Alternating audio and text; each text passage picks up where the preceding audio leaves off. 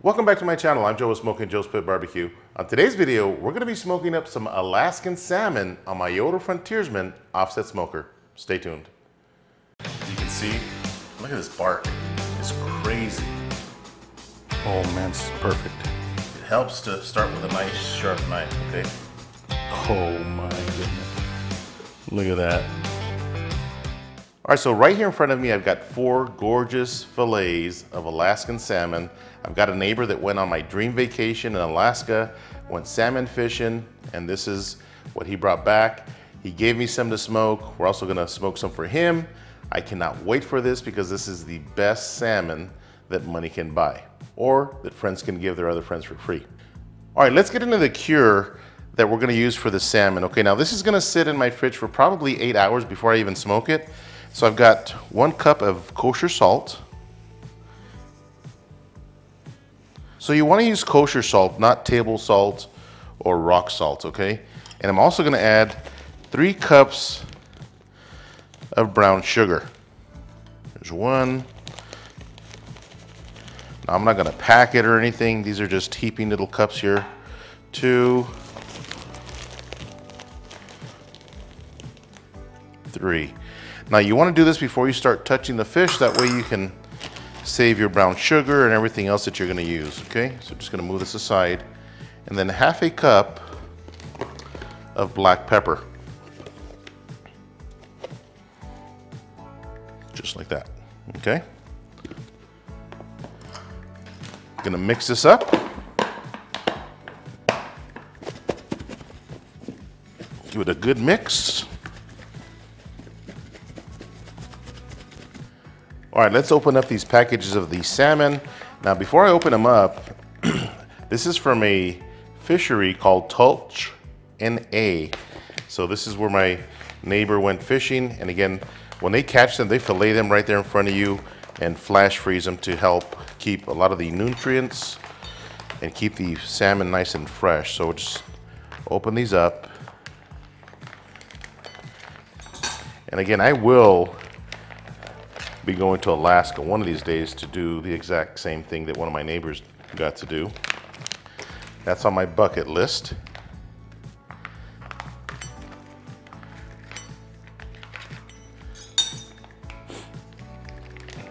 Man, this is gorgeous, the gorgeous color of the salmon.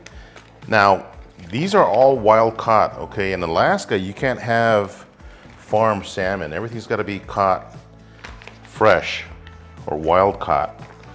Okay, so this is the absolute best salmon that anybody can get. Got 4 beautiful fillets. Now I was gonna remove the skin, but you know what? There's a lot of nutrients in the skin, and we'll just remove the skin later. Okay. Look at this, beautiful salmon fillets. Okay, what you want to do is feel for any bones in the meat. And actually this has quite a few. Okay, quite a few right here. I'm gonna go run and get my tweezers and I'll be right back. Stay tuned. All right, so I made an audible. Now I tried to take off a couple of the bones, but they are in there, okay? The bones will come off a lot easier once the salmon is cooked. And normally, see, so I can feel the bones from right here this way towards the head. Okay, so it's just a small section. And again, once the salmon is smoked, you can go in there and pull the bones out if you want, or you can just kind of eat around them if you will. Let's get to curing the fish here. I've got a plastic container, and these work best. Just a really cheap plastic container you can buy at your dollar store. Okay. Gonna get my sugar mixture and add a small layer on the bottom. This is just my curing sugar and salt and pepper. Just add a little bit on the bottom. Now we're going to be putting these skin side down in this bowl. Okay, so just like that. And then add a good amount of this mixture to the top. What this is going to do is it's going to draw out the moisture from the salmon. I got to tell you, when they flash freeze it like this, It really holds together, and I gotta tell you, it smells like it just came out of the water. It smells that fresh, okay? It doesn't have a real fishy smell. If you do, you got a problem. Okay, so add another layer right here in the bottom. Grab another fillet, just like this. Put it right on top of that one, and repeat the process. Okay, make sure you add enough, like I'm adding here. Handful at a time, just like this. Get this tail end of it as well. I'm probably gonna fold this over just like this. It'll be fine. But add enough of your curing solution.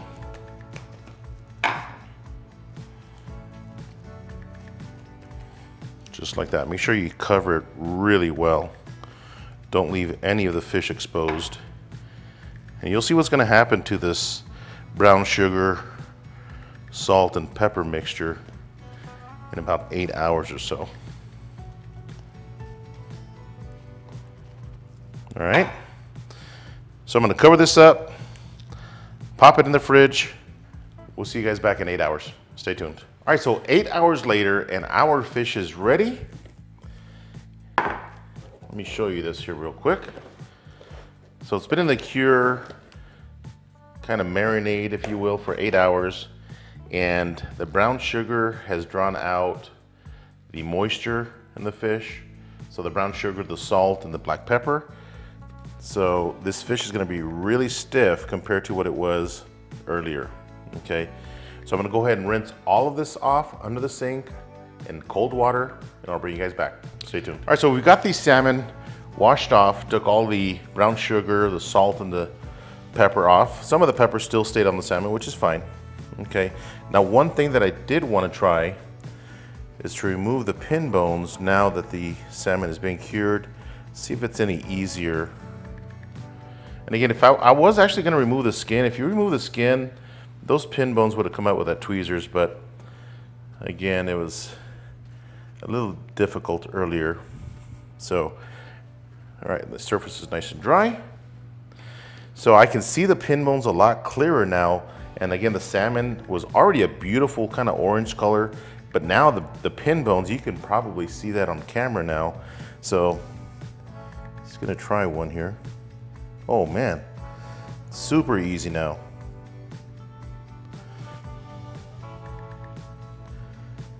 Oh man, a lot easier. So I'm gonna take a few minutes, pull these pin bones out, and we'll be right back. Stay tuned. All right, so I've got the majority of the pin bones out. There's still a few in there. Just let your guests know that there might be some pin bones in the salmon. And again, look at this beautiful color. Okay, so one of these fillets, I'm not gonna do anything to it. I'm just gonna smoke it just as is. I've got these cooling racks right here. Now these are gonna sit on my counter for probably an hour just to get that surface to dry out. Now don't worry about the fish spoiling. It's already cured, nothing bad is gonna happen to it. So just let the surface dry. If you have a fan, you can actually put the fan on the salmon to help dry it up a little bit.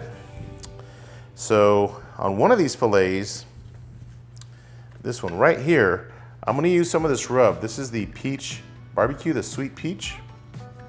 Now I'm just gonna add a light layer, okay? I mean really light. Just for a little bit extra flavoring. You can see how light I'm going.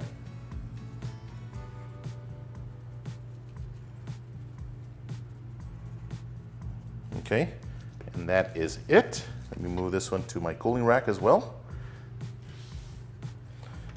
Okay, the second fillet, I'm gonna use this Cattleman's Grill Ranchero rub. Again, this is one of my newfound favorite rubs. Gonna add a light layer as well.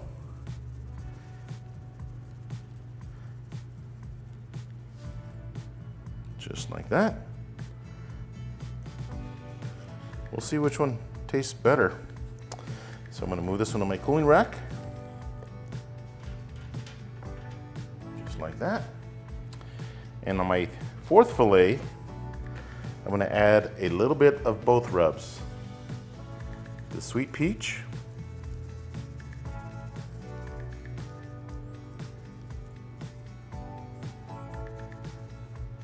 Just like that. And some of the ranchero rub on top of it.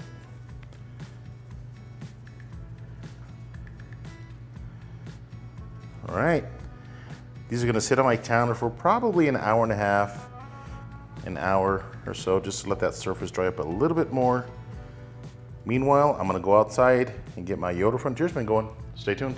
All right, so I'm gonna light my charcoal basket for my Frontiersman, and I've got half a basket of charcoal.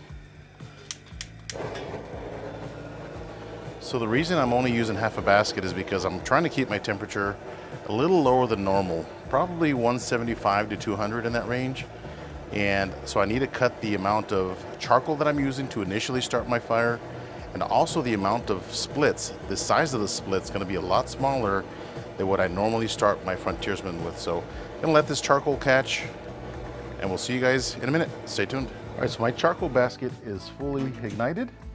Just gonna dump the charcoal on the far right side and spread it out. Again, it's very little charcoal because we're gonna try to keep our temperature between 175 and 200. So this is the size of the split that I'm gonna use. Normally I'll start my pit with 2 or 3 of these, but much bigger than this size right here. So just gonna put that on top of the charcoal. Again, just one split. Let that fully catch. Probably gonna take 10 minutes or so. I'll close the lid to my firebox, scrub the grates, and we'll put the salmon on. Stay tuned. All right, so my pit is up to 175. And again, I'm gonna try to maintain the temperature at 175 to 200. And look at these beautiful salmon fillets. This is the one with nothing on it other than the curing solution after I rinsed it off. Number 2 is the sweet peach from Victory Lane Barbecue. So just gonna put these right here on the bottom rack. Okay, I do have them labeled with toothpicks, as you can see there. Let's get the other 2 on. Number 3 is with the ranchero rub, and number 4 is the combination of the ranchero rub and the sweet peach from Victory Lane Barbecue. So my smoker here on the bottom left-hand side is the coolest spot. Okay, this is going to be smoked at a very low temperature, again 175 to 200. The internal temperature that I'm going to be looking for is 145 degrees. If it goes over, I'm okay, as long as I maintain that 175 to 200 degrees. So we'll see you guys back in about an hour. Stay tuned. All right, so 1 hour into the cook, let's take a look at the salmon here. Man, it is looking gorgeous. Okay, just a light smoke. Temps have been running between 175 and 190, right where I want it to be. Let's take an internal temperature here. Right around here. 115, 116 degrees. Again, I want to smoke these to 145. 116, 115, yeah, 116. So about 116 an hour in. Again, 175, 190-ish is the temperature. So we're gonna give this another 45 minutes or so. Come back and check on them. Stay tuned. All right, so 30 minutes have passed. I should be getting close. I'll go ahead and get an internal temperature here. All right, so I'm at 142, man, that's really close. Again, I'm only taking them to 145. Let me check this back one. 136, all right. So I am gonna glaze one of these fillets, and I've been going back and forth on which one I should glaze. I think I'm gonna glaze the one with the peach rub, because this is a peach jalapeno glaze. This is from Cosmos Q. So I'm just gonna pour it over the middle, just like that. And then I'll brush it back on. All right. Man, these are smelling really good. Kind of like the peach on peach flavor. The peach rub and the peach glaze.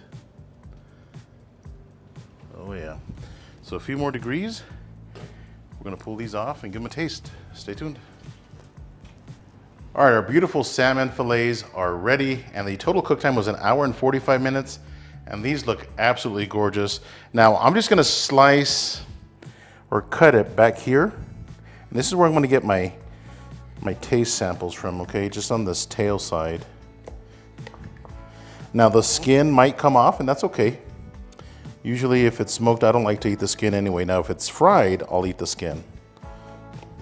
Okay. I'm gonna give some to my neighbor that gave me this fish, so I'm gonna slice some up for him as well. But look at this.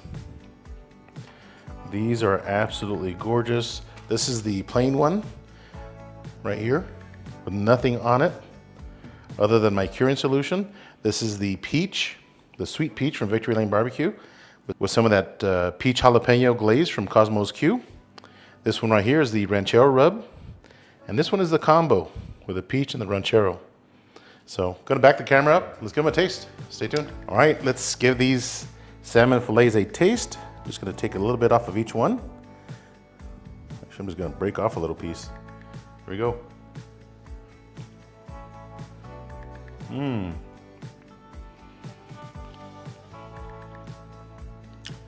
That is delicious. Man. You know, the oil from salmon is really good. There's no, other than the curing solution, there's nothing on that fillet, and it's absolutely delicious. I think this one's gonna be my favorite because of the sweet and salty. Here we go. Get out of here. Wow. That is really good. Okay. Here's the ranchero rub.